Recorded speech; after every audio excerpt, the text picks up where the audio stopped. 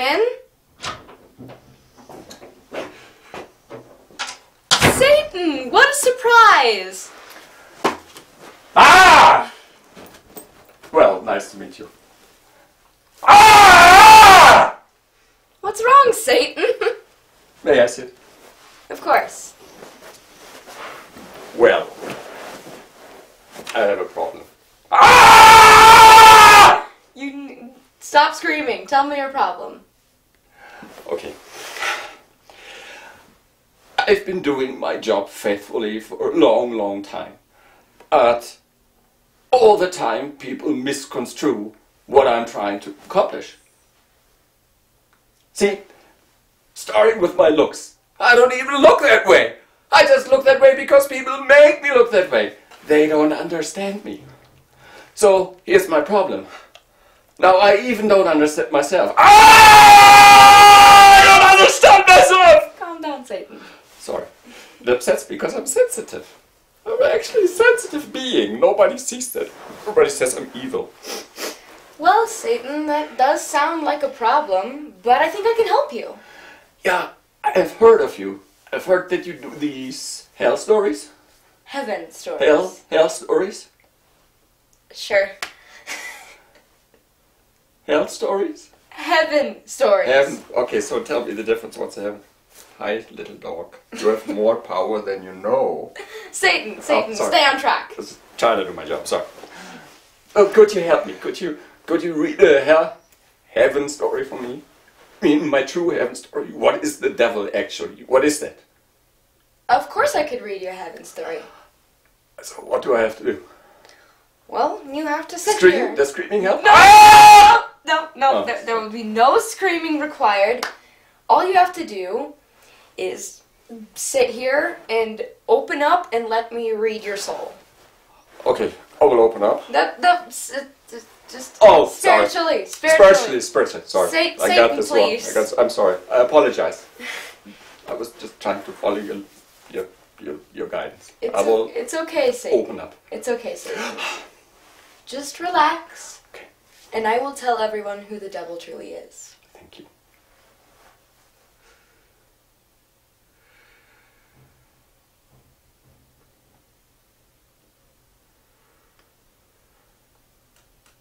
When Satan first appeared in the world, he was the concept of evil to many.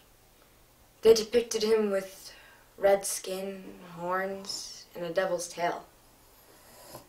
Goat hooves, oftentimes hideous, deformed. But that is not how the devil truly looks. He is one of the most beautiful angels of God. And as the story goes, he refused to love humans more than God and was cast down for it. And now he rules hell and all those who do evil.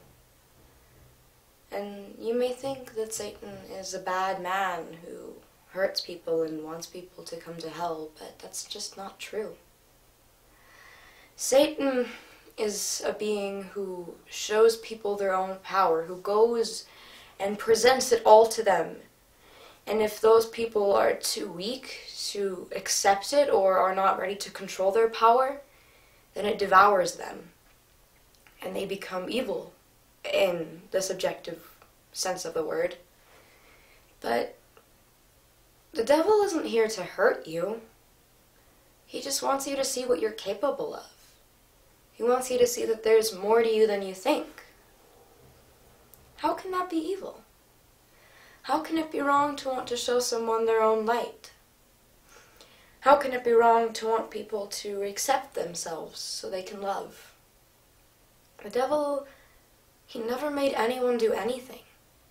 He never forced anyone to be evil or to do bad things. That was your choice. The devil made me do it is stupid.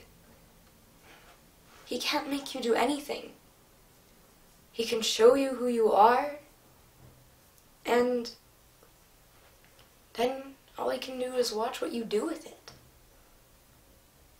Blaming Satan for all of the bad things in your life and praying to God to take it away isn't how it works. You are God, and so is the devil. The devil is nothing but God hiding behind the mask of someone who wants to show you something. If you don't take his gift, well, why are you blaming him for that? That's not his fault, nor his problem. The devil does his job very well, and he gets nothing but hate for it. And even the people who like him do it as a joke. They find the concept amusing of an evil man. But he's not. He's so full of love and light, and all he wants you to do is love yourself. So, the more you are afraid of yourself, the more that love that he has is going to destroy you. But again, that isn't his fault. The devil isn't to blame for your shortcomings. He isn't to blame for your fear. So, in short, the devil is God, and God is the devil, and the devil is not evil. The devil is you telling you to look at yourself. The devil is everything you don't want to see about yourself. The devil is the concept of you personified into a beautiful man, a being of light. And the devil cannot make you do anything that you don't want to do. But the consequences of resisting the devil are no one's fault but yours.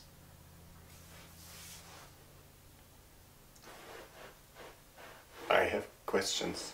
Of course. What do you think, since I'm God, which I understand now, I had no idea, but since I'm God, shouldn't we just start churches like devil worship kind of thing? Wouldn't that be cool? First of all, that's already a thing. Second of all... Oh yeah, right, yeah, there are a few people. Second of all, the subjective matter is everyone is God. God is every single thing there is. He is all of creation, and that is also you. You are this aspect that shows people, hey, look at you, look at who you are, look at all this power you have. Don't you love it? But some people can't see that and accept that from you, so they do what they do. They make you an evil. They portray you as a villain, which is ridiculous in my opinion, and churches aren't the way to go. Churches are where people say, oh, this being is above me, but this being is you. Does that make sense? Okay, so basically it would probably be a much better idea if we had one people churches, like a church for Paul, church for Susan, a church for Zoe, church for Carl. So since every person is God, it probably makes more sense if everybody builds a little small church with a steeple and just one person fits inside and that's you.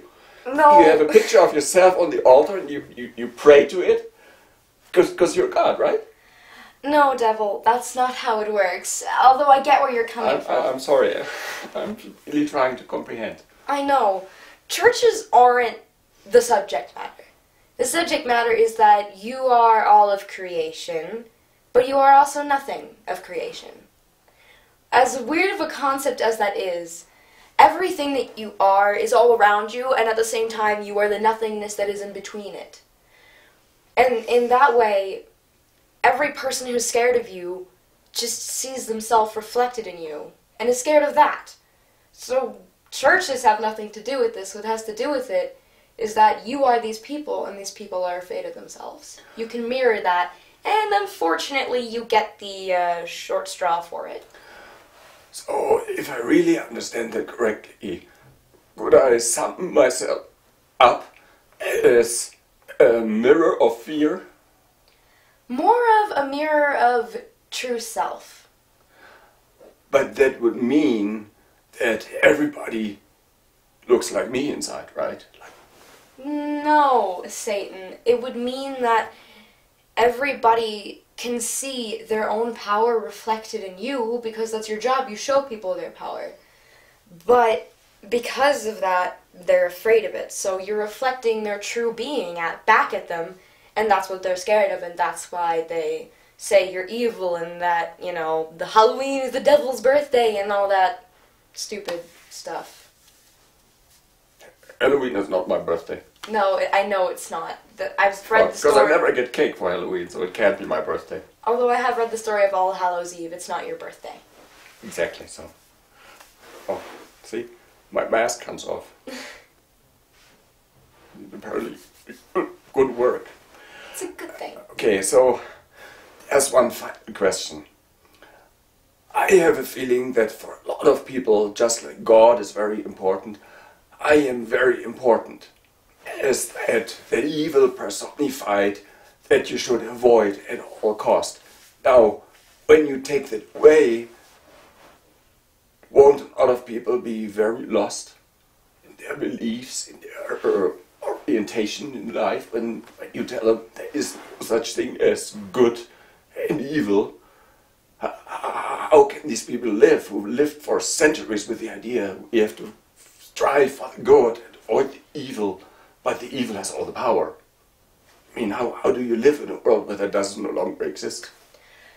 Well, as hard as it may be at first, people have made adjustments like this for years and years and years, and what I think is going to happen is that these people will realize that it's okay. They can create their own morals. They don't have to follow the morals of some centuries-old book that some dusty old men wrote. They're letters to each other, you know? They will realize that their moral code is something that they can create, and they will craft their own sense and perception of the world. Of course, not all of them. Some people will cling to it till they die, but then they'll just reincarnate and get to try again, and that's the beauty of it. You have so many lives to experience so many things and to learn so many things that even just one life of being lost can lead to a life of being found. So even if they are lost, they won't be lost forever. Thank you. You're welcome, Satan. I feel much better now. But in just a final note to all of you out there, if you want to give me cake for Halloween, I would take it. Just say. You heard it here first here, folks. Satan wants cake for Halloween. Thank you very much. You're welcome. I think I'll go back to my elevator. Of course. Get picked down. Yes. Bye. Have a good ride down. Thank you.